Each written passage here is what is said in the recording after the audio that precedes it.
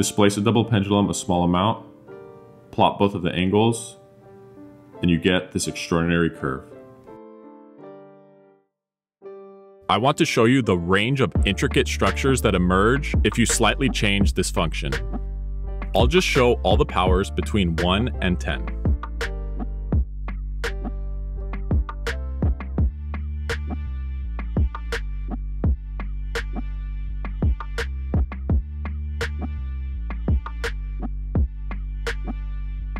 If you also consider negative powers, you can see these structures emerge in an absolutely mesmerizing and mind-blowing way.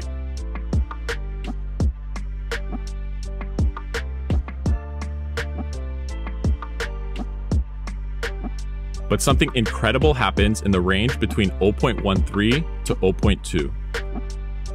If you sweep through the values, this remarkable motion is produced.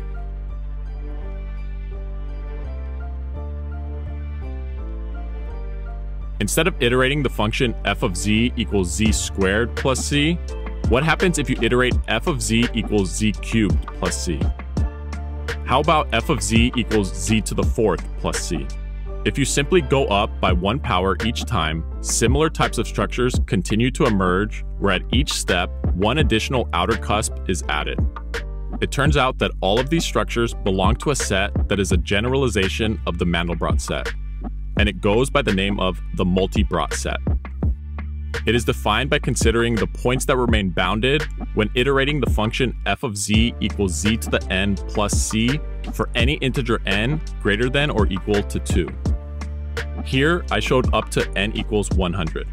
But if you continued with this process, in the limit that n goes to infinity, you will approach the unit circle.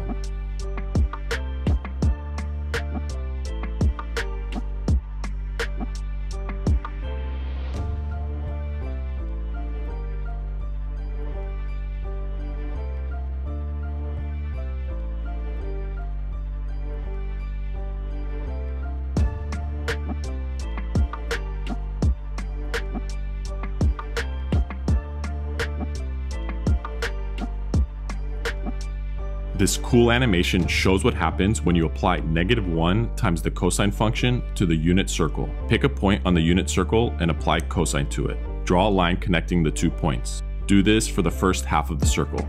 For the second half, by applying cosine with a changing coefficient, this interesting spiral pattern emerges.